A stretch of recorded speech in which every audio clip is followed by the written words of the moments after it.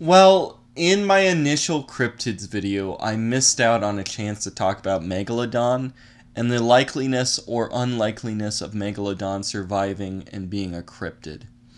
Now, as a living fossil, if Megalodon could exist, Megalodon is much more likely than, say, something that has no record of existing. So, Megalodon is more likely than, say, like a Mongolian deathworm, or obviously a chupacabra, or even Bigfoot. But the problem with that is people don't see megalodons very often. They have seen them, or giant sharks. This is something that people have seen from time to time, but it's definitely not something that people see regularly. And that's the problem when you get into, 14 studies, is you're going to find stuff where you have very reliable eyewitnesses to extraordinary things, and it's very sparse, but there is a consistent pattern that emerges of people seeing things from time to time which should not be. And it's pretty interesting. People see, their chupacabras and their mothmen, and they're seeing megalodons, and they're seeing UFOs and fairies and stuff. People do see these things, but as a biological animal, Megalodon is pretty unlikely, and for a few reasons. Megalodon would have lived, or it did live, in the shallow part of the waters, and its primary prey, from my understanding, was whales.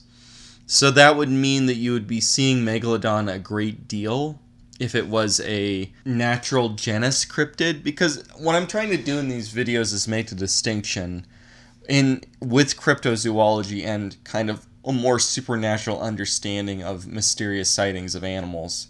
Is that thousands of people see Bigfoot, but that doesn't necessarily mean that Bigfoot is fake or that Bigfoot is a natural animal. Let's use that. So Megalodon being a natural animal is somewhat unlikely, but more likely than other stuff. So I think if I was doing the chart again, Megalodon is about a B. So, and another problem is, like, they'd be in the shallow water, so we'd see them a lot more. And is that whaling and other things have made whales decrease. So, because Megalodon would be a predator of whales, that would mean that whaling would wipe out Megalodon. Because it would have to be a species which is just very barely clinging on to life, right? A very rare species near extinction. And just the 19th century and early 20th century whaling adventures, that whole cycle before the discovery of kerosene, would have rendered Megalodon extinct. Or again, very, very, very, very, very, very likely would have rendered Megalodon extinct, and it probably already is.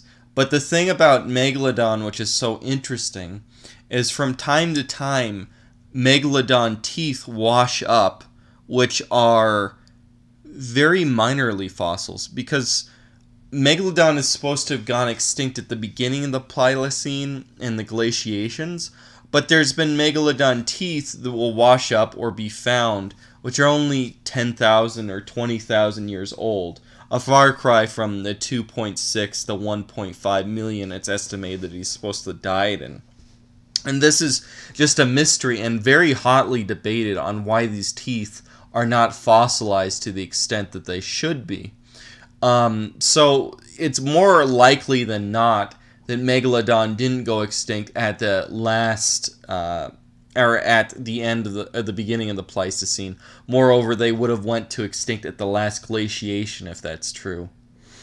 A lot of people really complain about Monster Shark Found Alive, which is the Discovery Channel 2013 fake mockumentary they made talking about, or it's the Monster Shark Lives, right?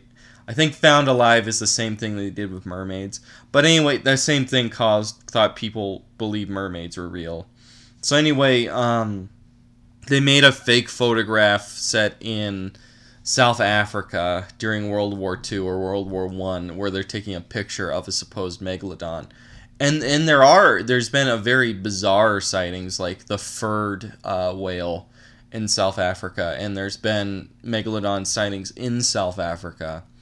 So it confused a lot of people that were generally interested in cryptids, and this was presented in this mockumentary, hoaxamentary kind of style, and it confused a lot of people. So it pushed out Megalodon to be one of the more famous cryptids when it's something that's pretty rarely seen. Now, it should be noted that people have been seeing Megalodon or giant sharks for a very long time, and it's definitely not a novel cryptid. It didn't come out after 2013. It's just that Discovery Channel documentary, or air quote documentary, made it much more popular in the folk consciousness. The real thing that's pushed out Megalodons as far as cryptozoology goes is the strangeness of these teeth, which have washed up, that appear much younger than they should. And, a handful of sightings, together they push forward Megalodon as a cryptid. But generally, Megalodon is very, very unlikely to still exist as a natural animal. Again, I'm trying, in these cryptid videos, you got to make the distinction between a supernatural cryptid and a natural animal cryptid. But people see Megalodon, and these teeth are really weird.